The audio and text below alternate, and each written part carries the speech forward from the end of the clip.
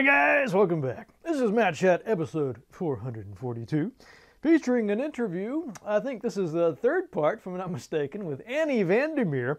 This time she's talking about Storm of Zehir, rather, Neverwinter Nights 2 expansion. She also talks about the Alien RPG that Obsidian was working on, a little behind the scenes info on that. She talks about the importance of prototyping, Guild Wars 2, MMO narratives, what it was like working on Destiny, Bungie versus ArenaNet, and much, much more. A lot of great stuff here, so without further ado, here is Annie VanderMeer. Now, so I was wondering if you could talk a little bit about that, sort of the intentions and why, that decision. And also like to get into this party conversation system, because that's pretty cool. So, oh my god, it was really hard to write Storm of Zehir because it was like, I mean, it follows Mask, like one of the best written games that has this emotional story. Empire Strikes Back. Yeah, and I'm Return of the Jedi, and there's gonna be some Ewoks, these little fuzzy teddy bears, and I was like, well, damn it, this is gonna be tough. I was also told there aren't going to be any companions. And I've kind of freaked out about that. I begged for the cohorts. I was like, we'll specifically call them cohorts with a different name so that people don't have the same expectations. And I was so grateful that they let me, have those characters in. And the party conversation system was a really cool idea, but it was tough to conceptualize because it required all of the writing to be wide, not deep. So it was a sort of situation where to be egalitarian and have a lot of really chewy kind of options, you couldn't talk to somebody for very long. You couldn't have very in-depth conversations. They were very reactive and sort of inclusive in that way, but they didn't get, and also it was just not there's not going to be philosophical conversations about the nature of death like there is in Mask. They're fundamentally going to be you're kind of DM leading you through a story, and there's this conspiracy and cultists and stuff like that. Lighthearted doesn't have to go deep on that one. So adapting writing to that, and I also really wanted to make sure that the reactive things were prioritized in the proper order, and that the major fear that I had with that system that I took pains to try to resolve was I didn't want you as a player to feel like your character was just their stats or their chosen class or race. This is the elf response. I wanted to try to have something that was in there as an option that was cool, that you felt oh, this is a neat reactive thing to a reason why I've built this character. Class is the most important thing, I think. Deities, helpful, things like that, how things were organized. But it took a long time to write. It was a lot of words. Yeah. And yeah, God, I apologize, especially to the voice actors, for the amount of run-on sentences that I made happen in that game. So it's a sort of thing where it's I write a lot and then edit it back, and there just wasn't as much time to do that. But the party conversation system, I think, flowed really well, and it was a sort of neat way to approach every conversation. That was fundamentally different from how I'd written pretty much any other conversation I had for games. And it required a lot of structuring stuff out in advance. God, I wish I'd had time at that time. It was notebooks that were just scrawled through. There was one point in development where I realized I was on the fifth branch of a conversation, and it was just nonsense. I was like, Annie, nobody's going to care about this. Nobody's going to read this. You were just being self-indulgent writing this for yourself. So I deleted the entire thing, took more time to structure it, and put a much better thing back in the game. So it's good. Now I know how I have to do this. What was the rationale behind these big changes from Mask? No companions, a different conversation system. What was driving all of this? I think I think there was pretty much an understanding that, well, that it was going to be the last expansion. I think they wanted an opportunity to try to really lean into this is like a D&D campaign. This should feel like a party full of people. Like you're not just one person, you are this group, and leading into that. And also it takes a tremendous amount of time and effort to write companions. And you need often multiple writers for that. Like George wasn't the only writer on Mask. I know Matt McLean. I think he wrote some stuff with Oku. I know that Avalon wrote Kaylin. I'm sorry, the Dove, and Ganayev.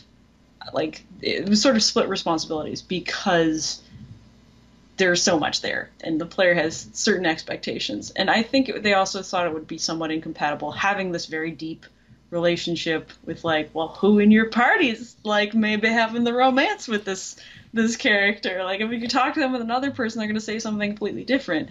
With no sort of underlined main character, those interactions kind of would have been potentially off a bit. So having them kind of as hirelings and not letting your relationship get too terribly deep with them was a sort of thing that happened by necessity. Regarding the party conversation system, I think it was, there was a very, very keen focus on the make this like a D&D game, make this like a tabletop game, make this have that kind of feel. Because in a lot of the initial pitch and like media that went out about OG Neverwinter Nights 2, that was a lot of the description with it, like the tool set and this is going to feel this way and so on. And for those who didn't feel like that was quite paid off in that game, I think Storm of Zehir was supposed to be like, here you go. There you go. This is what you've been waiting for. So, how do you feel about some of the... I don't normally give these reviews too much credence, especially the big magazines. Who knows? I've heard all kinds of stories, but anyway, I noticed a couple were zeroed in on the way that the game handled death. Seemed to be a sticking point for some people, and also the amount of random encounters. Yeah. I mean, so do you agree with those those criticisms, or they? I think that I liked how death worked. How did death work? You wouldn't. Your characters. I don't normally let my characters die. I always just realize. Yeah. If your characters, biffed it in an encounter, in the other games that just pop right back to life with like one hit point. But if they died, they'd be dead, and you'd be essentially like lugging a corpse around unless you used a coin of Joaquin or a coin of resurrection that you get by Temples of Joaquin, which is the goddess of commerce, and or if you had like a cleric with resurrection, you could cast that and bring people back. But death was not a gimme, and I think that towards the aim of this should feel like a D&D game, this should feel like a tabletop game. There's no shortcuts.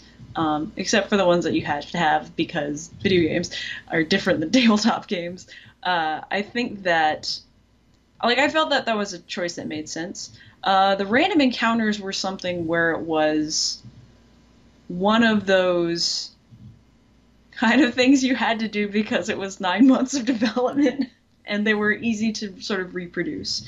And like a lot easier to do and to test than, say, a module. Which we definitely wanted to do more of, but there was a sort of limited amount of time. There were so few designers on the project. I was writer, and I also designed stuff on it. Like I did West Harbor and Samarak, the Lantanese logging camp, the Batiri cave, the actual Samarak itself. On top of writing everything and redoing the loot system and like a bunch of different stuff. Everybody's wearing a million different hats. and it was myself, 2 other designers, and a design intern, and like whatever assets we could steal or time we could steal. So it was a sort of situation in which we had to do easily reproducible stuff fairly quickly. And I think that, I mean, it's 100% true that we were taxing the absolute hell out of the engine. It was like, I'm not built for this, ow. But, you know, and you had to have a pretty strong computer back then to make it run more smoothly. But yeah, I mean, there's a lot of stuff that we wanted to add that we just couldn't because game development. So yeah, there are a lot of random encounters, sorry. So just briefly, I've seen this game come up a few times in various interviews, this Aliens RPG, and it's something, you know, I'm always like, ooh, Aliens sounds great. And of course, I don't know if you know about this tabletop Alien RPG that just came out, so I wrote it down just in case I forgot, which I'm glad I did. It's by Free League. It's out of Sweden. So anyway, there's obviously some interest in Alien as a role-playing system. Mm-hmm. So, you know, what do you think about that? I don't know what your experience was like working on this Aliens RPG, but is that something you'd be interested in revisiting at some point? I think it would be really cool. I officially was on that game for like all of 3 weeks, but I had friends who were on it, and I was following it very closely and, you know, doing the given feedback on design documents and so on. And I loved the characters. I thought that there was a sort of promising setup for it. To be 100% honest, I was actually kind of shocked that Sega canceled that and not Alpha Protocol. Because it was in a difficult state when I left, and Alien seemed to be a little bit more solid, but it wasn't as far along. One of the things that I thought was really cool that they did that I think should be like a lesson going forward for development is they did an early demo of the sound system that was just like a top-down 2-dimensional, like it looked basically just like Scratch, like lines and whatnot. You'd see like dots, like here's my team, I'm opening a door, like it makes this sound, the aliens are over here and they're coming in. It was basically just a proof of concept for behavior, but it was awesome and it worked really well, and it gave you a sort of sense of how stuff would work in a much more macro sense. In 3D it'll function like this. I actually thought of another reason why people tend to not see stuff in development, which is it looks bad. Like, if any person outside of, you know, who hadn't worked on games would see that, they'd be like, the hell is this? Like, why are people excited about this? It looks terrible. Or like a demo level where everything's like this black and white, or white and gray checkerboard.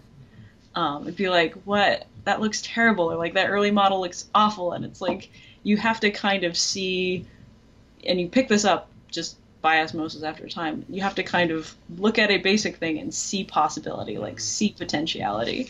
And so seeing that rough draft and working out those little proof of concepts, like do prototype all the time. If you're in game development, like you should be prototyping stuff like all the time. Like documents are nice and everything, but they always say stuff like, you know, let the rubber hit the road, or like no battle plan survives first contact with the enemy. No design document will ever come into being in a actual interactable space 100%. And I mean, that's not a bad thing. It means you're adapting and things are changing, but like prototypes. Anyhow, off that soapbox, it was an interesting game, and I thought it would be great. I would totally work on an Aliens RPG again. Like, I think that there's a lot of possibility there, and I think I took some of the like ideas I had, these little germs, and just like carried them with me into Dead State, because there is a sort of similar situations, I guess, like you get an alien in you or you get bit, like you have a timer over your head to a very messy result, and having player like the sort of impact that has with characters going, I'm gonna die, this is inevitable, and like how different characters take that is like it's like an acting exercise where it's like, sweet pathos. This is fun to write in a very macabre kind of way. I often thought it'd be fun to have an Alien game from the perspective of Jones, the cat. Like, what's that? Like among the what's Jones been doing this whole movie? You know? Hiding like a wise cat. So let's get in to Guild Wars 2 a little bit, which I think that's where you went after Aliens, right? Or was there something in between? Yep. So I remember playing this when it came out. You know, it's a huge deal, and everybody's saying, "Oh, finally, the WoW killer is here!" You know, Guild Wars 2. So yeah, you know, I'd like to hear more about this project, what was going on, and sort of what it was like transitioning from the CRPGs into this MMORPG space. The funny thing is, and I think it was a really good thing when if you had asked me a year before I started there if I would ever work on an MMO, I'd be like, no way, it's not for me, because I saw them as primarily just not really vectors for story, that they were mostly systems, even though I really loved WoW and I was playing a lot of WoW. But when I was interviewing at ArenaNet, they were like, we really want to put the RPG back into MMORPG. And they showed me their plans for the personal story. And there is so much like chewy, awesome lore in that world. Not just in like, I found a book and I read it. Like, it's sitting everywhere. And the investment in that the game had was exciting. Like, I went from being like, well, maybe to, I really want to work on this game, please let me work on your game, please. And working on the personal story was, I mean, even though the team was fairly large, 75 people, I'm just trying to think, design department was like 30 something. The personal story team was 6 people, or 6 designers and 2 writers, and 1 embedded QA. And having that sort of focus of like, we are telling an overarching story here that needs to hit on these other points of the game. It was really fun, and the world felt really malleable, and the amount, like I mentioned before, the any unlocked door, I'm gonna creep in there and start messing with stuff. I ended up having a lot of contributions to the lore and the way this larger world worked, and that were really exciting. And I did some art again. They also had but it was purely internal, this composite system, which was basically paper doll dressing up characters. And the personal story had a lot of characters to it, and I was getting pretty overwhelmed. So they're like, oh, you do it. Like, really? Me? Okay, let's go. So I made a lot of the appearances of the characters in the personal story and worked on a bunch of other stuff. And it felt like I like a project in which I can dig in and help where help is needed. And I can be like, I super dig on being useful. And I always felt useful and engaged on that project. Like, I had also said afterwards, if there's any sort of setting I would go back to, it would be Tyria, which is funny because I'm at ArenaNet again now, back in Tyria. So the thing I said, I'm doing it. So do you feel like they managed to crack that nut of having that strong narrative? I think so. I think they definitely have. I think that actually the amount of investment that ArenaNet has put into the narrative in Guild Wars 2 is kind of staggering. I think it's beyond any other MMO out there. And I know, favoritism, but I can see the level of investment that's happening there. Like they've been keeping up to date on the personal story, and the personal story flows into these expansions, and it's been consistent. And I think the downside of that is it can be a little bit daunting for new players to jump into this massive well of lore. And so having a sort of situation in which it still feels approachable. Like it's still deep and rich, and there's a lot there, but I don't feel like as a player, if I get into it and don't 100% know what's going on or don't know all the backstory to stuff, I don't feel hindered by that in any way. That I'm excited to find out more and not obligated to find out more.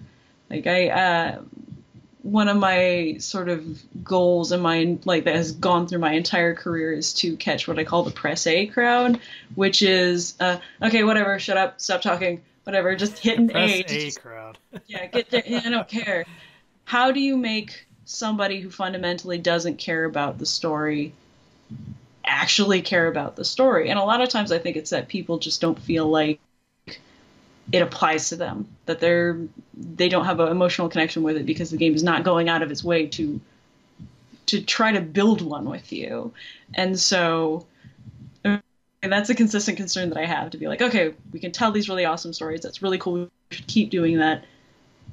Also, how do we make this less overwhelming? Because there is a lot. There's a lot back here. It's like tomes and tomes. Like, how do we make the Cliff's Notes of this? Like, what's your sort of stair step to getting somebody who feels overwhelmed or who might not care to care a little bit, and then they're a big fan. Yeah, mission accomplished. So that's the hope. That seems to be the critical thing. Especially with an MMO. I've always kind of thought about those. With the CRPGs, it's like everything's sort of wrapped around the player. Mm-hmm. Whereas in an MMO, it's often feels like a sort of one-size-fits-all, experience. Everybody's got to go through the game, and you're in there with all these other people. I think somebody's described, I forget who it was, what they were talking about the Star Wars MMOs, and they're saying, well, everybody wants to be Luke Skywalker. But not everybody can be Luke Skywalker. Yeah. So how do you juggle that? I call it the I want to be the guy idea. I want to be the guy who... I was actually I was startled that they were making an Elder Scrolls MMO, because my relationship to that series of games, and I know a lot of people's, is you can be the guy. You're the guy that does everything. Like, I'm the head of the Mages College, and also the Dark Brotherhood, and also the Adventures, and I do this, and do that. And I am a Jarl in every freaking town. Like, I am the guy. And that was something that was so core to the experience. I was like, how do you exactly, in an MMO, everybody's the guy. Like, how do you make that experience stand out? And I think it's a sort of situation where it's like you make the player make choices, and choices are kind of terrifying to do because that's cut off content. And if you are pushed towards replayability, or I should be like an altaholic or whatever, having alts and everything, that's part of the sort of well, it's not that bad. You made a choice, but now you can make a different one. But if you're in a sort of situation where you're kind of counted on just keeping one character, especially if there's a constant flow of content, you don't want to have to keep replaying it. It's a difficult thing. So I was impressed that Guild Wars 2 focused on player choices and had an investment in terms of oh yeah, if I choose to play a Char instead of a human or a Sylvari, my story starting out is totally different. Like, if I make a choice to be in the Ash Legion instead of the Blood Legion, I'm actually playing different content. And if I join this order, like the Order of Whispers, it's all spies and secret stuff, I can have special dialogue options with random NPCs, all little passphrases, and that's awesome. And I think that requires not just a one-time commitment, it requires a consistent design philosophy of commitment to something, to trying to make things stand out. Everybody's going to call every NPC, because lines have to be written, has to call you commander because you were the commander of the pact and so on. There is still, and I was really happy to see this commitment by the narrative team to sit down and go, as a player, if I'm approaching this, when do I expect it to be different? When do I expect like the game to notice that I did something different? When do I, that like, oh wow, like this, I'm talking to another Iron Legion char, like they call out that we're in the same legion. I expect that as a player, like maybe not expect that, but it is in my head that this is how I built that character. And to have a moment where a character remembers that or reacts that way is telling. It's not just spill reactivity everywhere, because God, that takes forever and most of it isn't seen. It's just, where are the points where it makes an impact? Like find those points and stick to it. Stick that landing over and over and over again. And that is a sort of situation in which, like, you don't have to be the guy, but you are your guy. And that the game goes, yeah, you are special. You have made these choices. We understand and we remember.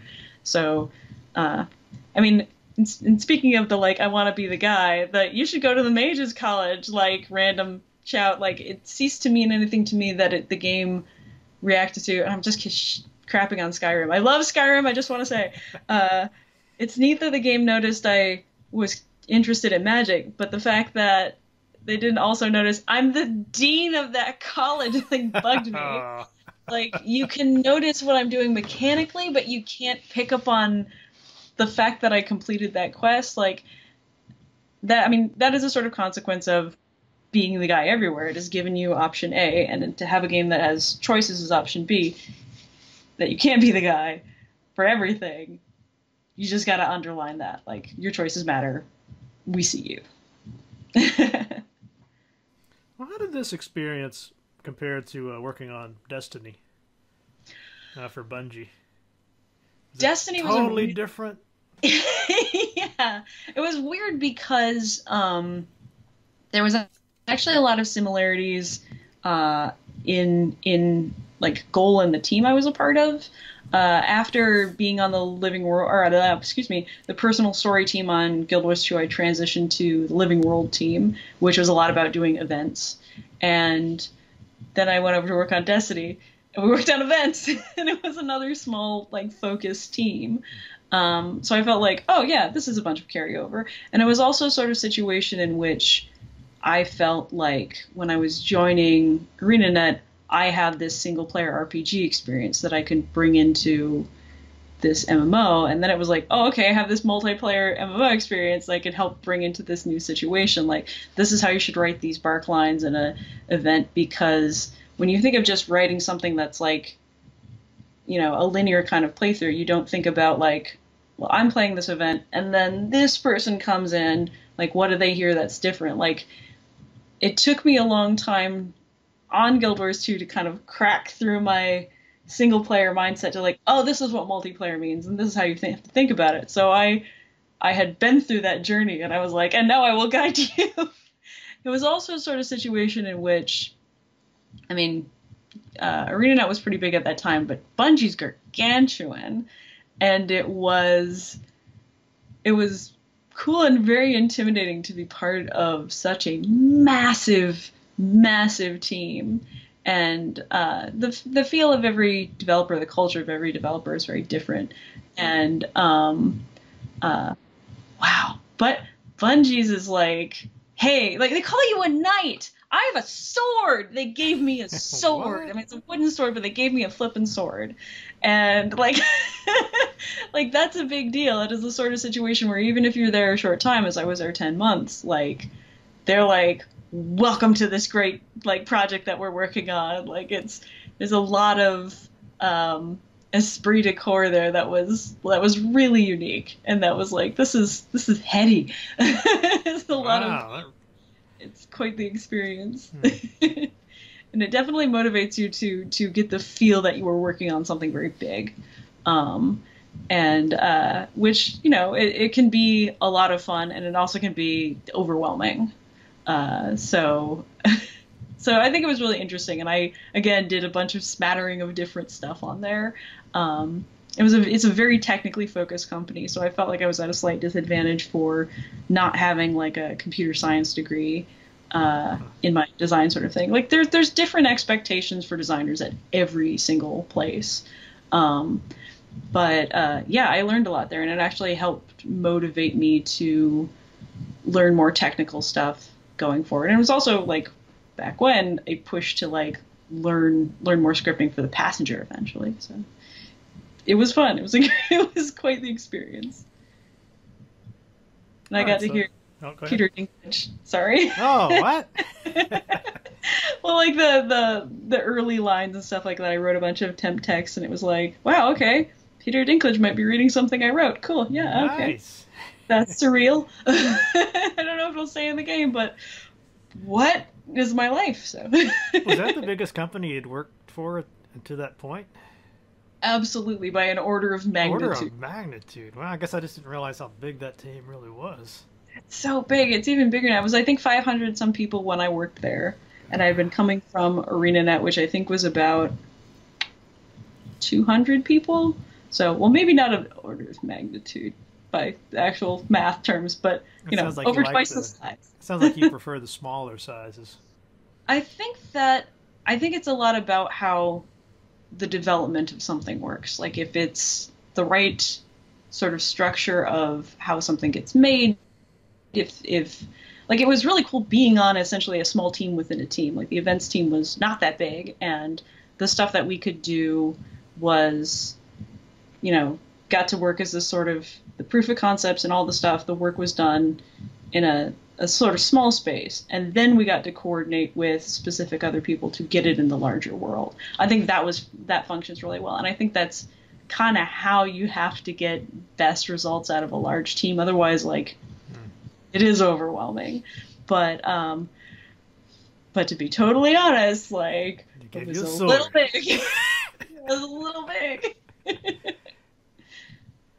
All right, so I probably got more questions from viewers about Dead State more than anything else, and yeah, so like, what was it like working on that, and you know, what do you think went well, what didn't go so well?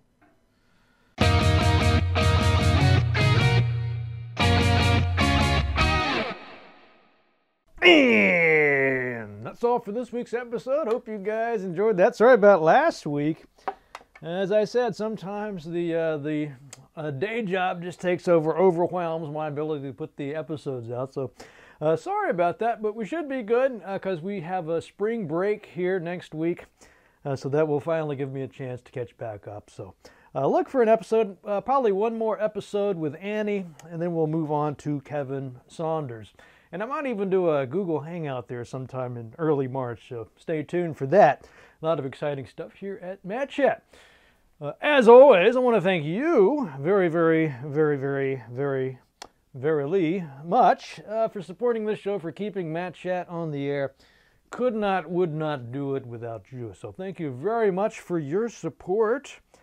If, for whatever crazy reason, you have not stepped up to the plate, now is your opportunity. Go to that lovely link in the show notes to the Patreon site. Become a patron.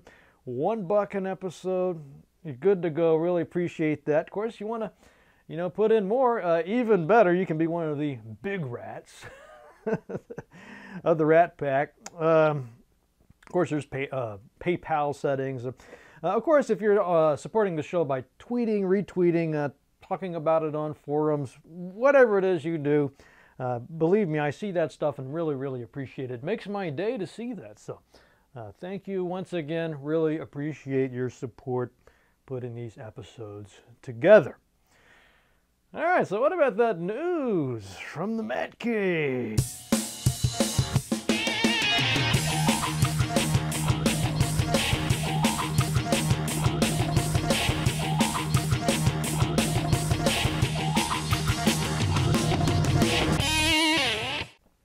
Let me put down my remote control. I feel like I need two hands for this.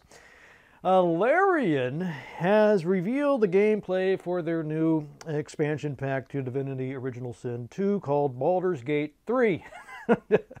Okay, just a little joke there. I'll get to that in a minute, though. Just take a look at the trailer. I'll show a little bit here. So Larian, this is from Sam Makovech of Ars Technica. So he's talking about how they built Baldur's Gate 3 on top of 2014's D&D 5e rule set. So a lot of this stuff is taking place, the roles are taking place behind the scenes. But he says in action, the gameplay reveal emphasizes character movement that looks more like World of Warcraft-like systems than D&D Handlers, which is the Coast implemented when they rolled out the D&D 4E rule set. Ouch!